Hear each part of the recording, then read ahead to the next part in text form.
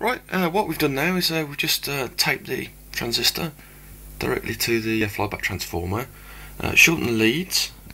We've got a red lead coming off the coil here, which comes all the way back round and to your battery, and then we've got the black lead that comes all the way down into the transistor, and then a short red lead that comes between the transistor and the flyback. Now the orange lead that comes off here is connected to this, which is the pulse in.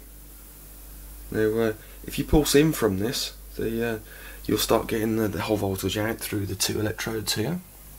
So if I was just to show you this now.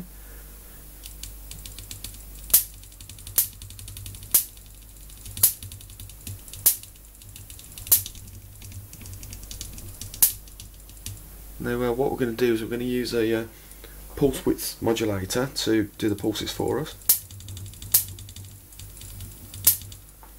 And I'll do that in my next video, and we should be getting some large sparks again like we did in the first one. That's great then.